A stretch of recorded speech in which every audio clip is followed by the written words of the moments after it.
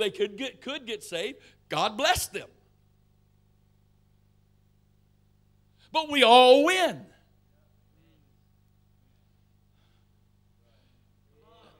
I need to stop here just a minute. You know, it's a competitive world we live in. And there's some competitive people in this room. And I like competitive people. You can't hardly do something with somebody that's not competitive.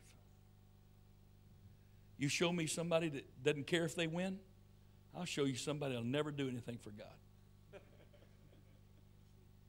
That's right. If you and I are going to play a game, I don't care how old you are and how old I am. We're playing a game. I'm playing to win. I'm not going to cheat. And I may lose. Now, if we're playing a brain game, I got a chance.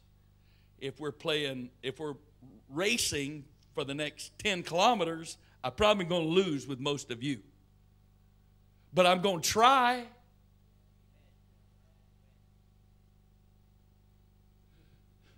My eldest son was just a little boy. He was 5 or 6. And we'd play ball together. And this older preacher came to our house. And he said, Chester, you got to let the boy win some. Because I was beating him. I wasn't letting him win. If he's going to win, he's going to earn it. You'll feel better about it. He said, you got to let him win some. I don't have to let him win some. The day will come soon enough he'll beat me, and he's never going to let up beat me. You think when I'm 60 and he's 30, he's going to let me win? Not going to happen. It hasn't happened. I like to play golf. Both of my sons are golfers. I taught both of them how to play. It used to not be any kind of problem to beat both of them. And now, the only way I can win is if they hit bad shots and I goad them a little bit. Because when they get upset over that shot, they're going to hit another one right after it. And if I just keep quiet and play my game the best I can, they'll be so frustrated with themselves and they'll score so bad that when it's all over with, Dad's score's going to be lower than theirs. And that's the only way I win anymore. But I do win occasionally. And then after it's all over with, I repeat the lesson to them again. I've got the best score. I won because you lost. You gave it away because you couldn't control yourself, and you couldn't deal with the fact that you're not perfect, and you couldn't deal with the fact that you can't hit perfect shots all the time. My eldest, he's got 4 kids. He's senior pastor. He's going to watch this one of these days. Listen to me, David. Anyway, he's so busy that he doesn't have time to practice golf. But when we go play, he expects to hit every shot perfectly without practice. Tiger Woods, all of those guys, they practice. They may hit thousands of balls every day just trying to get good. David doesn't hit any balls. He expects to go out and hit the ball better than the professionals do, whatever. Now, those are not positive expectations, folks. But it sure helps me win.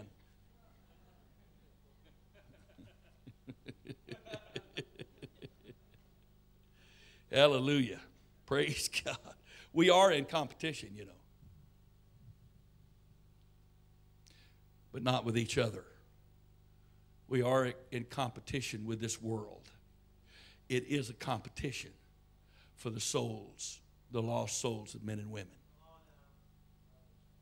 Satan wants everybody to be lost that he can get lost because he feels like that brings a reproach on the name of Jesus. I want every person that can be saved to get saved because I believe that brings glory to the name of Jesus. It is a competition. But I'm not competing with you. You're not competing with me. We're competing against the adversary. Praise God. Let me move along here. No, I don't want to move past that. G, we are more than workers together with Christ. We are Christ's own ambassadors.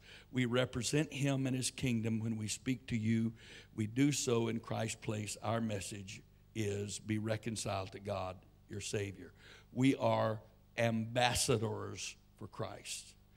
If you look on the next page, under ambassador, it says ambassador, the complete biblical library, Greek-English dictionary. Here's a definition out of this reference book over what this Greek word translated ambassador means. The Greek word means as official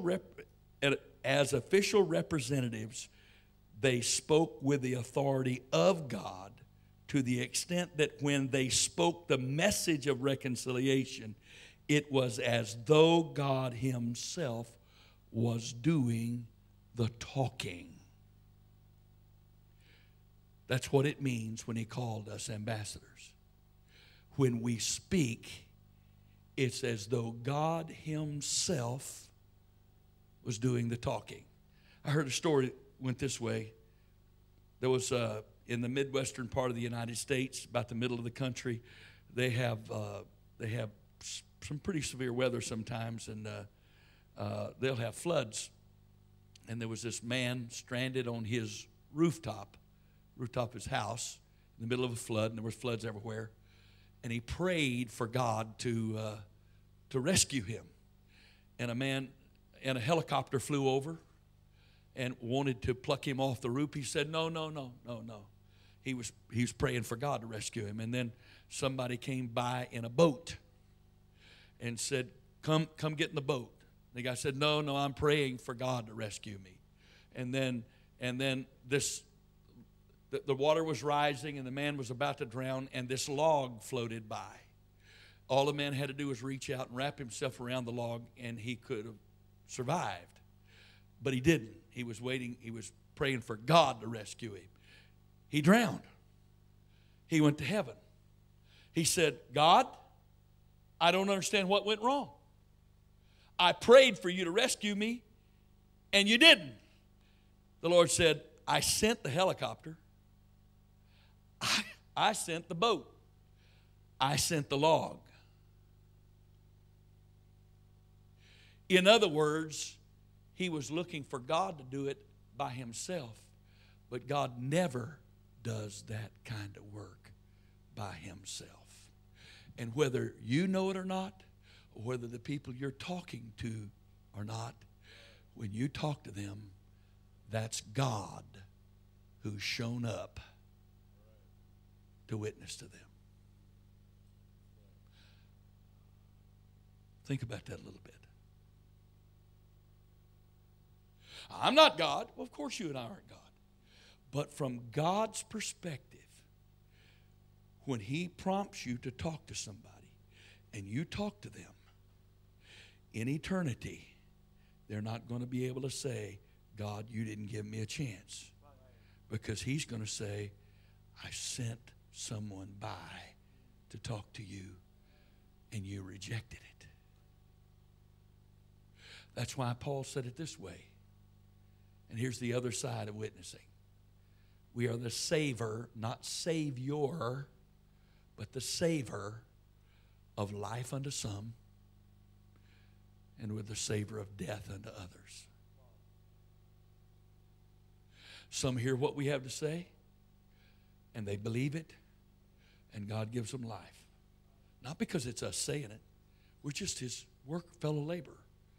God's doing the work. But then we share him with others, and they reject it. And that witness becomes the evidence in eternity that proves that God gave them a choice, a chance. And you can say, well, I don't want to be responsible for that. Well, then guess what? You'll be standing before God saying, why are you sending me to hell? I was baptized in Jesus' name, filled with the Holy Ghost, because I called you to be my mouthpiece, and you wouldn't talk.